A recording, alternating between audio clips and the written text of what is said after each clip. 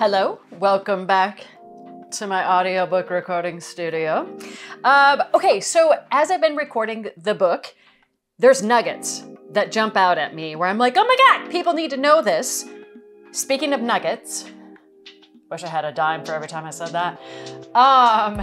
One of the suggested names from Sharon, thank you Sharon, was Nuggets from the Niche, maybe. If you have better ideas of what we're calling this, would you please email me, leave it in the comments.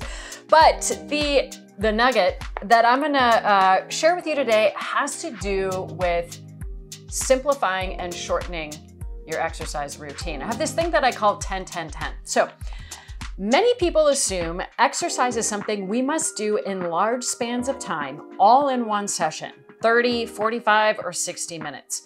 Who has such large chunks of time to set aside? So most of us don't do anything at all.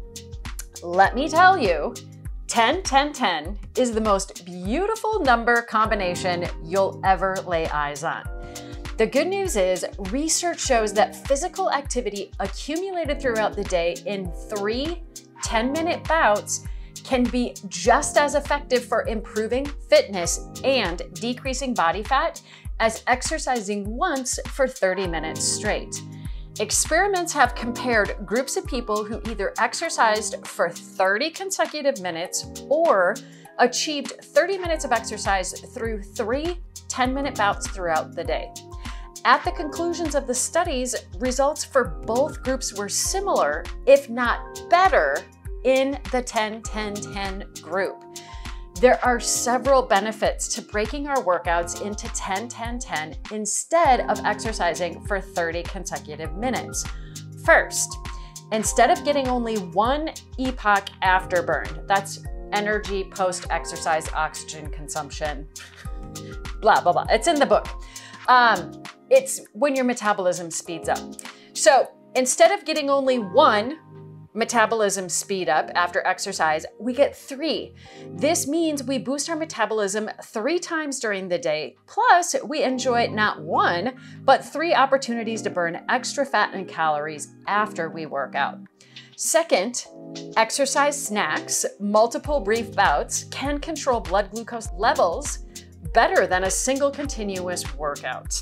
So you guys, a recent study had participants do high-intensity cardiovascular intervals, alternating 1 minute of work and 1 minute of recovery for a total of 12 minutes.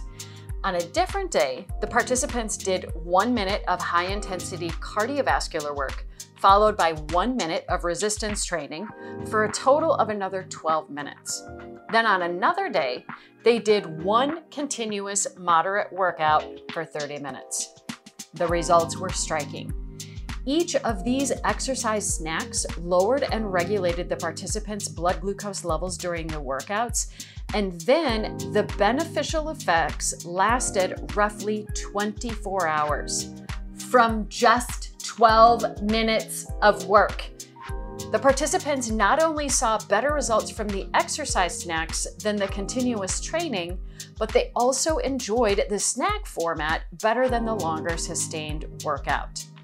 Third, we're more likely to get consistent regular exercise if we break it into the 10-10-10 format. We should approach a regular exercise routine with the mindset that every little bit counts and that we'll get it where and when we can. We'll accumulate more minutes of exercise over the long run. 10 minutes here, 10 minutes there, done consistently on a daily basis really adds up over time. Obviously, this can be useful when trying to fit resiliency training or physical activity into a busy schedule. Fourth, 10-10-10 gives us an opportunity to burn more fat and calories. If I asked you to exercise for 30 minutes without stopping, you'd pace yourself and work at a moderate intensity to make sure you'd last the full 30 minutes. But if I asked you to work out for just 10 minutes without stopping, you'd work much harder. You'd know it was a short period of time, so you could give it all you've got. And then if I asked you to do 3 of these 10-minute bouts while working really hard, it'd add up to more fat and calories burned than one 30-minute session at a moderate intensity. 10-10-10 is a great way to fit in exercise and has several advantages over longer workouts.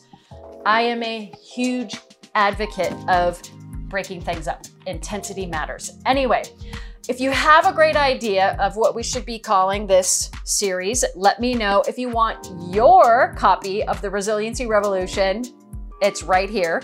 You can get the audiobook so we can, you know, hang out together auditorially. You can get the print version or the electronic version. So enjoy, get your bits, and I'll see you soon.